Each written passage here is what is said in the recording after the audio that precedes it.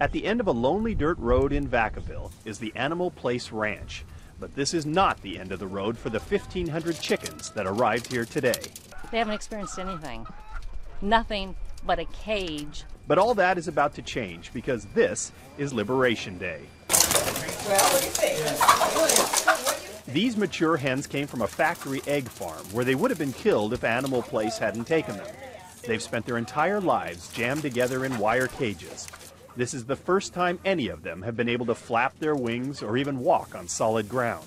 It's just so powerfully positive that it just like completely refreshes me and I'm just ready to go again. And the volunteers at this rescue don't see these as just chickens.